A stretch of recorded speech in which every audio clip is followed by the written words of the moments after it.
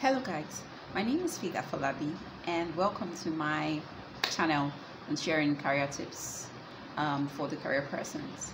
So a few months back I had done 10 things that should not be on your CV, and today I'll be doing a second part because I found out more things as I had the opportunity to review CVs for a company, and I just thought to share, and this could benefit someone out there. So the first one is try as much as possible to make your CV brief, especially if you have been working for over 10 years and have moved from one organization to the other.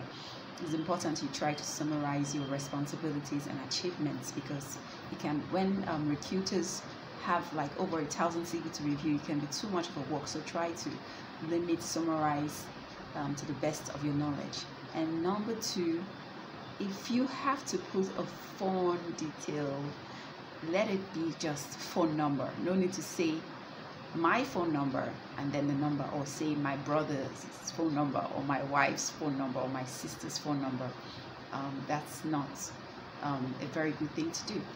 Number three, do not leave personal details such as bank accounts or BVN numbers. These are things that I have seen from experience, so I can tell you people have done that, but it is not required. Do not do that. And number four, please do not post your credentials on your CV, such as your certificates. Like I've seen some people do that. They just make it like a small icon and they post it there.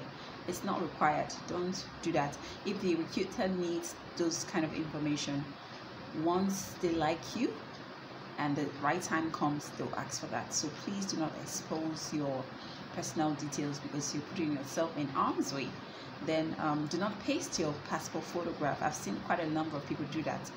The only time you do that is if you're asked to do that by the recruiter, then it's okay. But if you're not asked, just leave it as simple as possible. Then try to explain your job.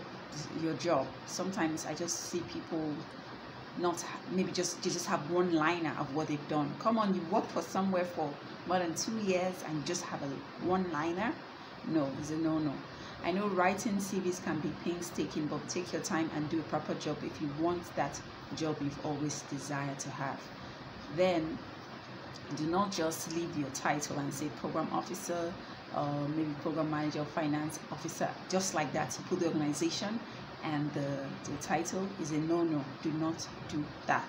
Watch out for alphabetical errors. That's the 8th point.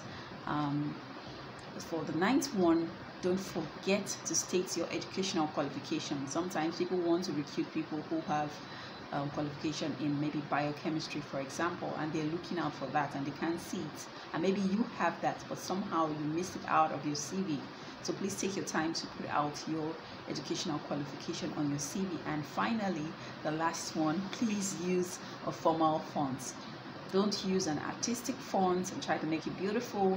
Nobody wants to see those kind of things. They just want to ensure that your CV is organized, it's friendly to the eyes.